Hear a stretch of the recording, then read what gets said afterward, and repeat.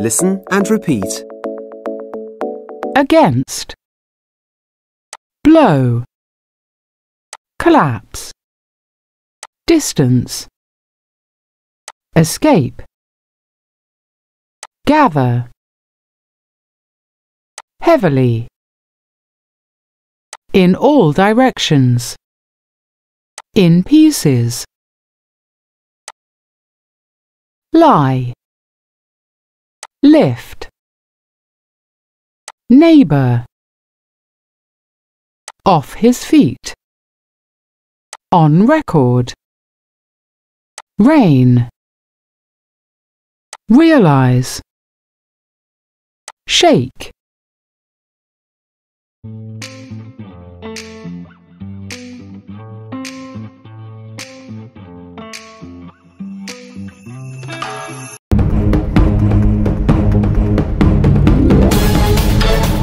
The man who rode a tornado.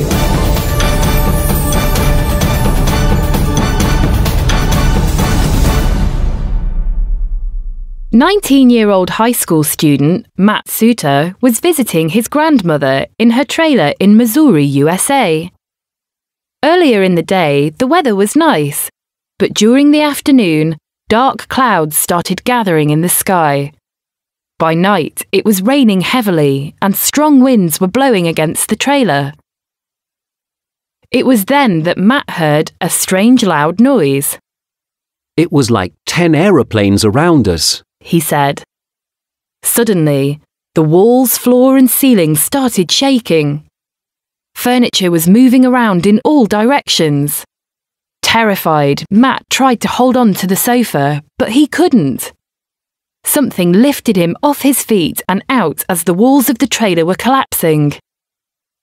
When Matt woke up, he was lying on the grass in the middle of a field, 400 metres from the trailer.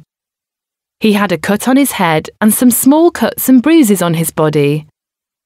When he realised where he was, he went to a neighbour for help. His neighbour wrapped him in a blanket and drove him back to the trailer. His grandma was okay, but the trailer was in pieces. Matt's grandma was delighted to see him. Matt was very lucky to escape disaster. No other person on record has travelled that distance by tornado and lived to tell the story. For Matt, it was a frightening experience. I always wanted to see a tornado, He said. but I definitely didn't want to be in one.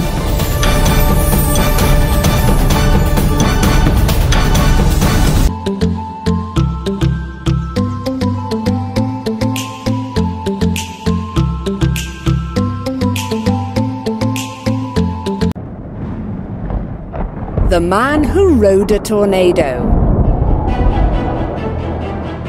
Matt Suter is a 19-year-old school student from southwest Missouri in the USA. He was visiting his grandmother in her trailer when something terrible happened. A powerful tornado ripped his grandmother's home apart. They had ignored tornado warnings and were chatting inside the trailer. Suddenly, they heard a roaring sound moving through the nearby trees. It got louder and louder. It was like 10 airplanes around us, Suter said. The next thing he knew, the walls, floors and ceiling were moving, and the floor started shaking like jelly. The front and back doors suddenly blew away. Furniture was moving around in all directions. A heavy lamp swung into Suter's head and cut him. The tornado picked Suter up and carried him out of the trailer. It finally dropped him in a soft, grassy field. An official from the National Weather Service actually measured how far Suter had travelled.